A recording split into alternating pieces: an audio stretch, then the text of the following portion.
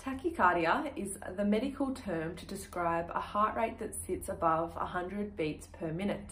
Now, it's described or classified as a type of arrhythmia due to the effects on its heart rate and rhythm. So it's quite normal to experience a heart rate that may sit above 100 beats per minute, and this can be due to many things, including exercise, periods of stress or emotion. But if the heart rate isn't due to any of those physiological responses, that's when things need to be looked into a little further.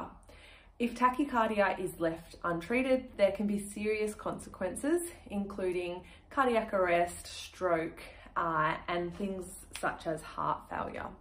So if we look into some common signs and symptoms, they are generally related to the rhythm of the heart and potentially lack of oxygen. So we're looking at feelings of dizziness, lightheadedness, we might be feeling palpitation in our chest, and if we look for our pulse, so if we're looking through at our wrist or on our neck, we might notice an irregular and light but quite quick heart rate.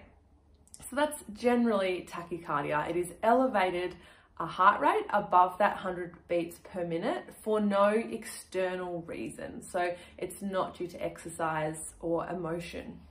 Now, the way that tachycardia can be diagnosed mostly is through an ECG. Other ways to look at it might be a Holter monitor, a stress test, or other ways to view the heart's rhythm and electrical impulses. Now, if we look at exercise, it is super important for anybody with a heart condition or an arrhythmia, and this includes tachycardia.